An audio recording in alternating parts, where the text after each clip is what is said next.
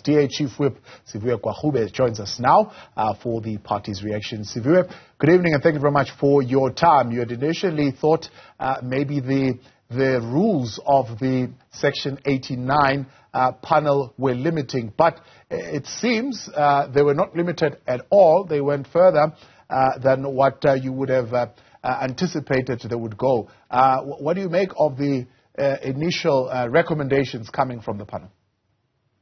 Yeah, good evening, Thabo, and good evening to your viewers. Yes, look, we would really be surprised and pleasantly so that, in fact, the panel was able to look deeper into the responses of the president and what was available in the public domain, because we were always of the view that what was in the public domain and the inability of the panel to be able to subpoena other witnesses and the like would limit their scope and their work.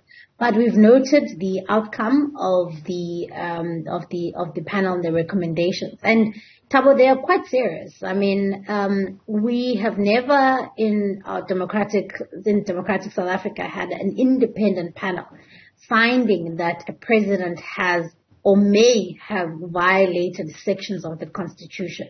This is extremely instructive. It's instructive particularly to Parliament. And now this is where I think the nub of the issue is going to come, Thabo, because now that the report has been made public and the recommendations are out there, it now puts the responsibility on Parliament. Parliament now needs to, in the next couple of days, put together a motion that will serve before the House at our last parliamentary sitting of the year, which I suspect probably will not be anymore, on the 6th, which is the Tuesday next week, where the House will now have to vote on whether or not they accept the recommendations of the panel to institute impeachment proceedings against the president. And here is the difficulty, Thabo, because as I said, this is the first time it has ever happened in our democratic dispensation. And we would really hope that in the similar vein that this panel conducted its work in an independent, impartial manner, and essentially found without fear or favor against a sitting president, that the ANC in Parliament would understand the gravity of the moment. The reality is that never has a sitting president been found to have been violated the Constitution. It would really boggle my mind if we would get to Parliament on Tuesday and the ANC would vote against instituting a parliamentary inquiry, an impeachment inquiry against the president. It would really, for me, spell in clear terms that in fact the ANC has long given up on constitutionalism as an organization. Is the president himself reflecting seriously on this, judging by his statement? He says the conclusions of the panel require careful reading and appropriate consideration in the interest of the stability of government and that of the country. Look, I mean, I think it's important to note that, we cannot be held hostage by ANC political machinations. That's why we have a constitution. And if the president has broken sections of the Constitution or contravened sections of the Constitution, then we can't, in the interest of stability of the Republic, simply overlook that. And so I find that that utterance rather suspect. But the president has committed to addressing the nation tomorrow, I think. And so it would be quite interesting to hear from him exactly what he intends to do. But I also do note that he disputes almost the findings of the panel. Oh yeah, no, he does. He says, I categorically deny that I have violated the oath in any way, and I similarly deny that I'm guilty of any of the allegations made against me. So I ask you the question, do you think before Tuesday, well, I suppose tomorrow he might still show up at the NCOP, but do you think before the debate on Tuesday the president would have resigned? Look, I mean, it's difficult to say. Probably not, Thabo. If I was a gambling woman, which I'm not, I would say probably not.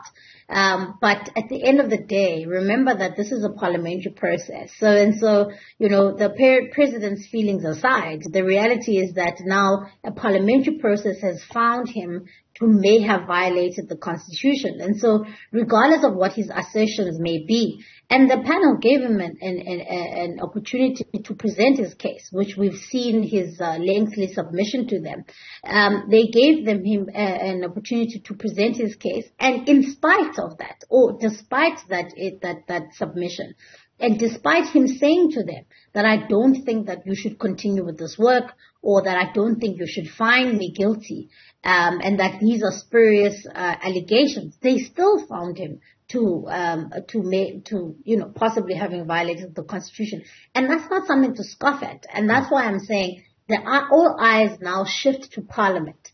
Because regardless of what the president believes, or whether he resigns, or he steps down, or he steps aside according to his party policies, now Parliament has to do its work.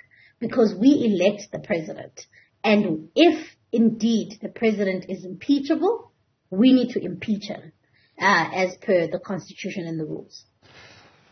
That's precisely what is serious about this, that a panel with such a limited scope and purely relying on evidence that has been submitted by members of the National Assembly could reach this.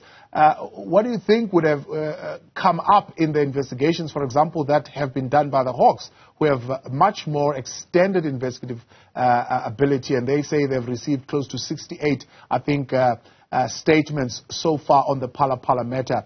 Do you think they would have even discovered more than what we're talking about now? I think so, entirely. I mean, you'll recall a couple of months ago, we had requested Parliament to establish an ad hoc committee, because we believe that with an ad hoc committee, we'll be able to subpoena and summon state institutions like the South African Reserve Bank, like SARS, like the Presidential Protection Unit, and all of these institutions that are seemingly implicated in the scandal. And we were of the view that if we have that and the evidence that will flow from that, we can then move on to a Section 89 inquiry. But the fact that, as you say, the panel, in spite of the fact that they don't have all this information, was able to reach this conclusion, tells me that, well, there's a lot more the president that has to answer for.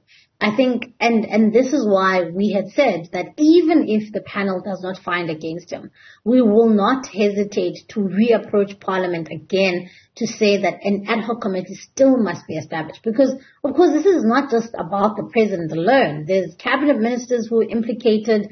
There's a whole network of people who would have been involved in this.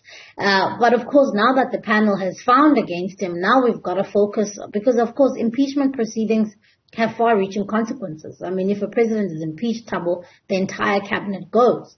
And essentially the entire government falls.